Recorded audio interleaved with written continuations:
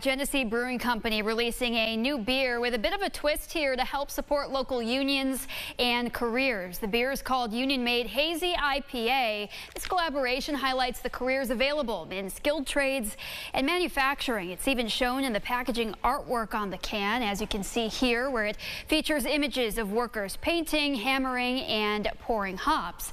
As the brewers describe themselves, this is all part of the work that goes into making a good brew. A company is only as good as the team, and it's the men and women that really make this this brewery go.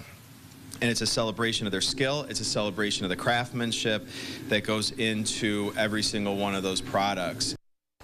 The new IPA will be available by 4-pack. There we can see the design, and will be released in stores early next month.